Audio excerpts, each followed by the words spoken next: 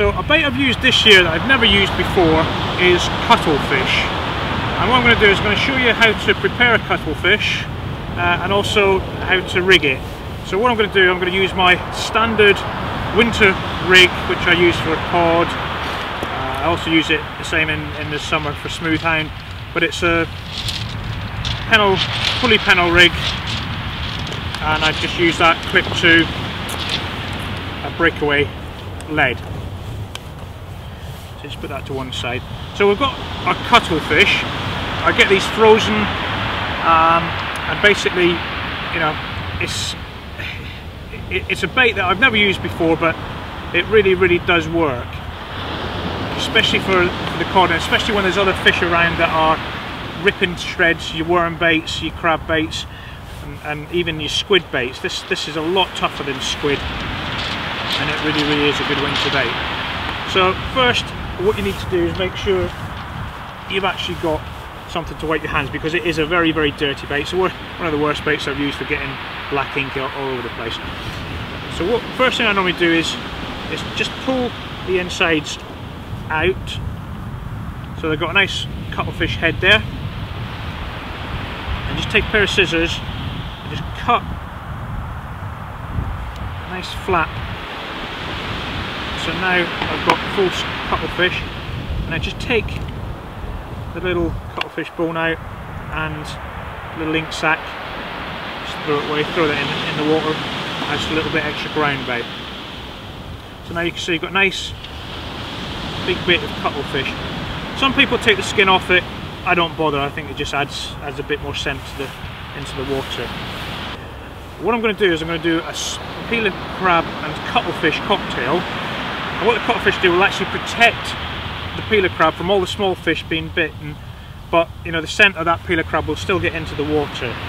So as per usual with any peeler crab, take the claws and legs off, the bottom shell off. It's easier to take the bottom shell off if you've still got the back shell on. Just crunch it up, make sure you get your finger underneath, and then just pull that shell off.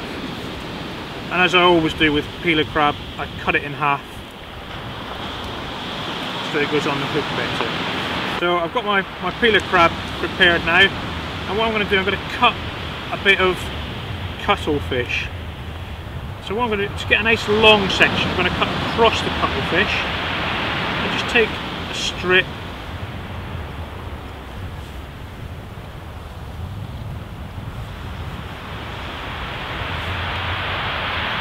So you can see, nice long strip. I just nick that through the first hook.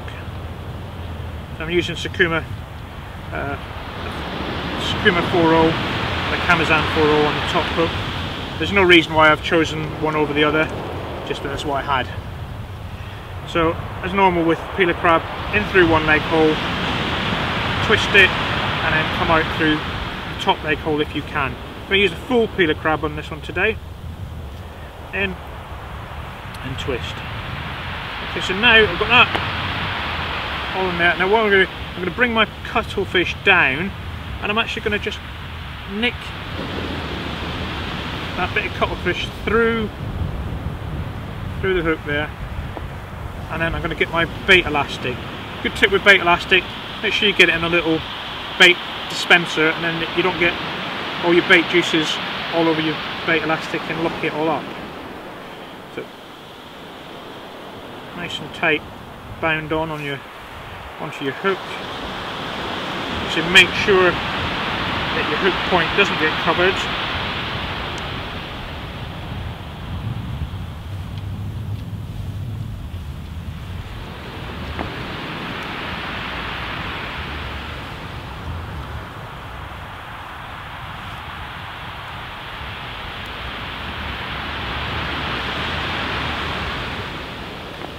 Wind it all the way up to the top of your cuttlefish. Just pull to snap the bait elastic, and with your top panel hook, 2 turns just to lock the hook off and nick it in to the top of your cuttlefish there. So there we go, we've got a lovely peeler crab and cuttlefish bait, nice and streamlined, and I know for a fact that cuttlefish really works. It's caught me some of my bigger cod this year.